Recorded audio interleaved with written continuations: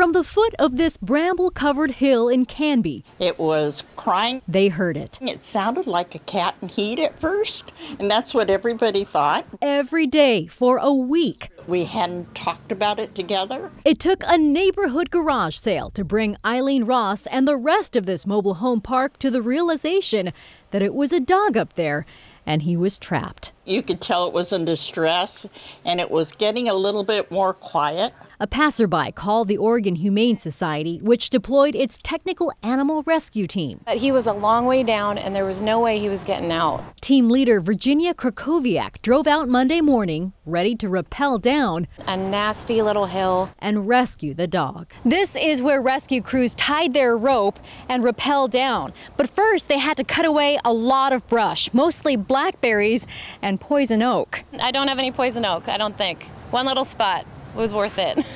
Oh, he's so cute. There, tucked away in the brambles, was this little Australian shepherd. No collar, no microchip, no telling how he got here. When I first saw him and when I saw he was awake and okay, and then when he crawled towards me, I mean, it's the best feeling ever. And that poor dog was so tired, it climbed in the back of the van and laid down. He's at Clackamas County Dog Services now.